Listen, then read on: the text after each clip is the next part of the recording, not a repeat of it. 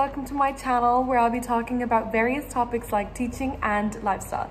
So please subscribe if you'd like to see more videos. So today's video is going to be about my remote teaching routine during quarantine. I'm basically going to be sharing with you some ideas and what I do to keep my preschoolers engaged and connected. So I start off my day with drinking coffee, of course. I only drink Moka pot coffee. It's like my favorite. It's something I grew up with and it just sets a lovely traditional vibe in my mornings. Let me know in the comments below if you guys use Moka pot for your coffee. So then I love to start my day off by writing down everything I need to do for the day. I actually never took to-do lists seriously before until recently actually. It just leaves you with less stress to hold in your head, if you know what I mean. And it just brings structure to my day. And basically at the end of the day, you feel like it's just a great sense of accomplishment. Now you can use a pen and paper or a pencil paper like me, or you can just download this application called Todoist. It's actually an amazing application. I've been using it for a while, but I just don't know why. I just love my pencil and paper. But yeah, I'll link the application down below just for you guys to check it out. Okay, so after I plan my day, I start my online class, which I also had to prepare for in advance. So I basically sing with the kids, I play games, we kind of share like interesting things of their day. We play a scavenger hunt, so I ask them to kind of run and go show me something blue, go bring 2 items in your household and we count together.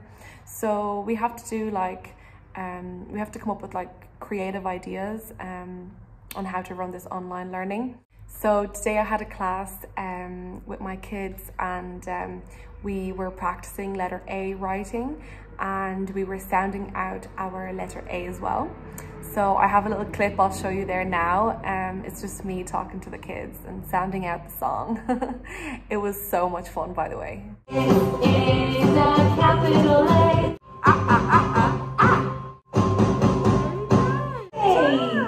So basically after the class has ended, I sit down and I kind of reflect on how the class went, if there's any improvements that I need to change for my next classes, and just basically write down like, you know, how the sound system was. Should I improve like my image quality? Should I stand or sit in front of a window, just improve the lighting, things like that. So I just write everything down, so basically I will just be better hopefully in my next class. So after I finish my reflection, I basically sit down and I pre-record my circle time videos for my students. So my circle time video is like in a little corner at the back of my house down there. It's like, you know, some little decoration and a little blackboard down there, and I just kind of corner myself and sing. I teach them manners, we sing the days of the week, we sing the months of the year, things like that. And yeah, it's just fun. It's something to start your day off with. It promotes oral communication and learning new concepts and skills. So it's great for the kids to be able to connect with me through video, because we really missed that opportunity we had during class, where we get to give hugs and we get to connect together. You know, sitting there, actually physically being there is so different than online. So we have to try our best to keep that connection going. So after I finish pre-recording my circle time video, I basically sit down somewhere quiet and I record my reading video. So read aloud is very important in developing stronger vocabulary and creating a lovely bond between me and the kids. And the kids absolutely love this part of the day. They just love listening to my voice and basically reading a story. I usually don't show my face in my read alouds. I basically just have my book open and I kind of turn the pages around and it's just like a voiceover kind of thing with music in the background. So I'll show you now just a short clip of my read aloud story, just an example to give you just an idea about it. So Miss Asia today will be reading a story called Caterpillar Looks for a Shoe by Story Weaver.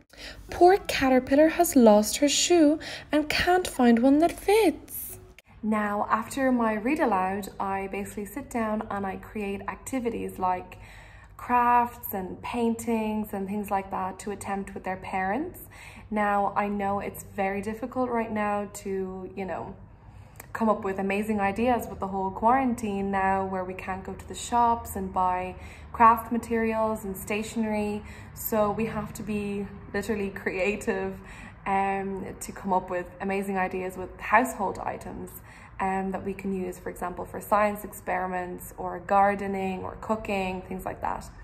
So for this, Pinterest is my absolute best friend. So at the end of the day, it gets overwhelming, especially in times like now. We have nowhere else to unwind, so I really suggest you guys walk outside and just go for a stroll in your local park or just in your neighborhood. I love going out for short walks down in my neighborhood just to get some fresh air. It puts me in a good mood and it helps me be creative from my work and also for YouTube. So what I also love to do is put on an amazing moisturizing face mask. It's like the best thing ever at the end of a long day with all that makeup on your face, and you just wash it off and it feels amazing. And by the way, this is my kitty Cindy. So at the end of the day, I basically sit down and relax and make myself a cup of tea, and I just sit down in front of my laptop uploading all the work that needs to be uploaded and just brainstorming ideas and stuff like that for my next classes. Oh, and by the way guys, if you're just wondering why I have a moon cushion down there, it's just a symbol of Ramadan. So if you are Muslim, you will be celebrating Ramadan this month, and yeah, so happy Ramadan to you all. I'm also getting ready. I'm excited for it. I have my cushions and my little banner up there, my lantern. So yeah, this is it guys. This is how I basically teach remotely. I would love to know how you guys are dealing with the situation. I mean, if you're in college or in school, how are you dealing with online study? And if you're a teacher, like how are you doing your online teaching? Is it similar? Is it different? So yeah, I'd love for you to comment down below and let me know. Okay guys, so please subscribe and like this video if you found it helpful. And thank you so much for watching, and I hope to see you again in my next videos. Bye guys!